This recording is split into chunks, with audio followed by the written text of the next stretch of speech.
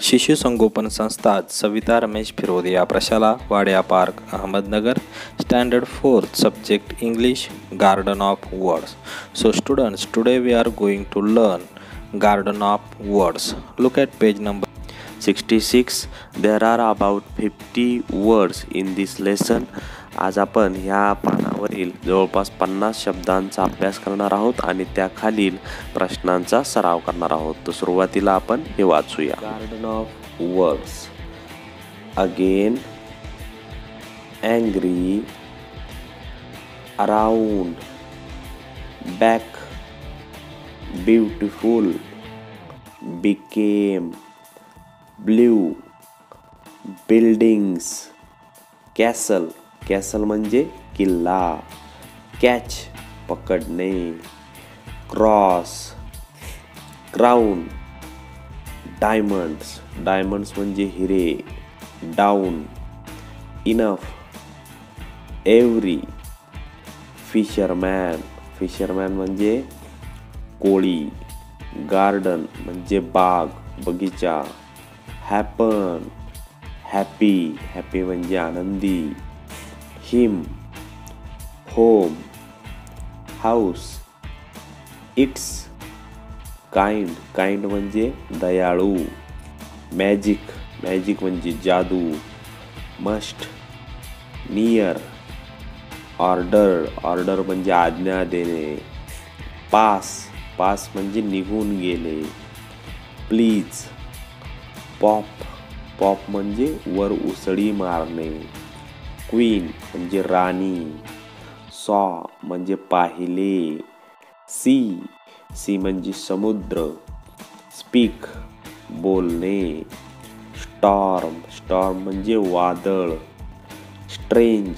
Strange म्हणजे काहीतरी विलक्षण. सरप्राईज आश्चर्यचकित होणे. थिंग.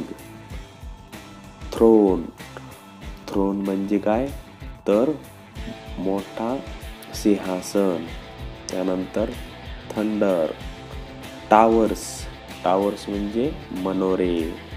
व्हॉइस आवाज. वॉटर पाणी. वेव्ज. वेव्ज म्हणजे लाटा. वेअर. वाईफ. विश. आणि शेवटी ओवर. ओवर म्हणजे परिधान करणे. आता या गार्डन ऑफ वर्ड्सवर आधारित खालील काही प्रश्नांचा आपण सराव करूया. Find the words that show things and actions. म्हणजे थिंग्स म्हणजे वस्तू आणि ॲक्शन्स म्हणजे कृती. तर मुलांनो, या गार्डन ऑफ वर्ड्समध्ये कृतीदर्शक शब्द आणि वस्तुदर्शक शब्द जे जे आहेत ते आपल्याला शोधायचे आहेत. तर सुरुवातीला आपण थिंग्स म्हणजे वस्तू शोधू. पहा.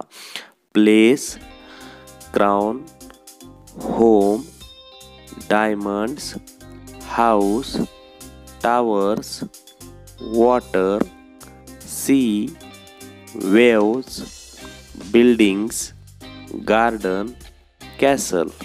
हे सर्व शब्द काय आहेत? हे थिंग्स आहेत, वस्तू आहेत. आता असेच ॲक्शन्स म्हणजे कृतीदर्शक शब्द आपण शोधूया. क्रॉस, प्लीज, थंडर, पॉप, सॉ, became, speak, happen, order, wish, catch, pass, surprise आणि ओव्हर. हे सर्व ॲक्शन कृतीदर्शक शब्द आहेत. आता आपण पुढचा प्रश्न पाहू. Read the following sentences. Add a suitable word from the table to the sentences and say it again. Right down the sentences.